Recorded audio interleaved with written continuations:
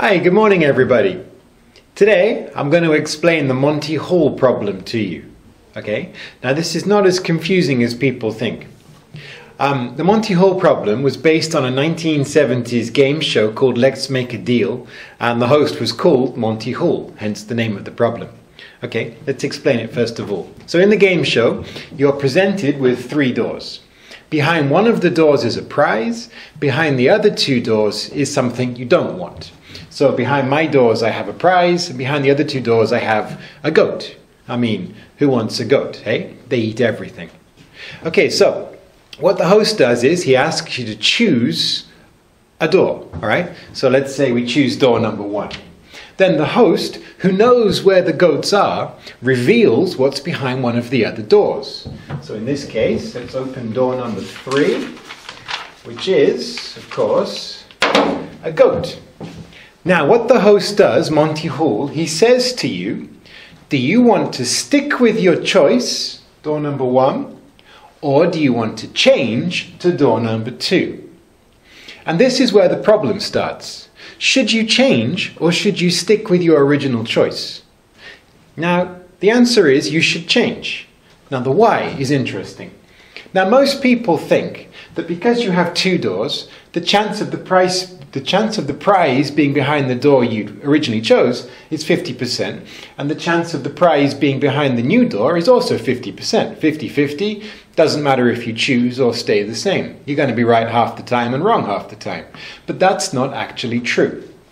We have to look at the probability that the prize isn't behind the door that you chose. Okay. Now let's go back to the start of the problem. Let's say we've chosen door number 1. What is the chance that our prize is behind door number 1? Well, of course, it's 1/3. There are 3 doors. 1 door is 1/3. What is the chance the prize is behind door number 2? It's 1/3. Door number 3? It's 1/3. Okay? So the chance that our prize is behind the door we've chosen is 1/3.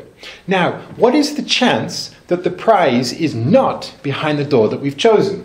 Obviously, there are 2 other doors, which means the chance the prize is not behind our door is 2/3. Okay? Now, that is important.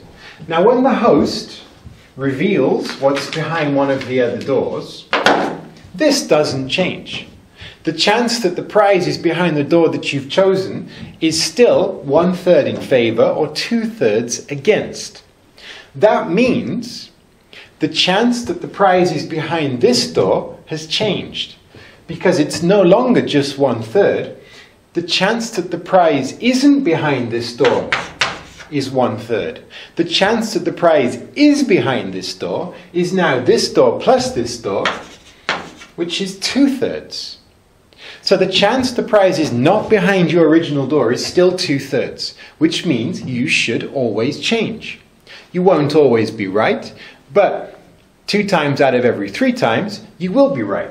So let's change to door number 2. What do we get? We get, yay, the prize.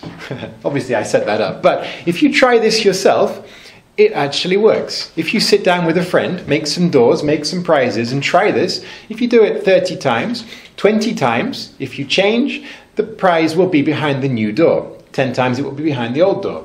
You will win more often than you don't.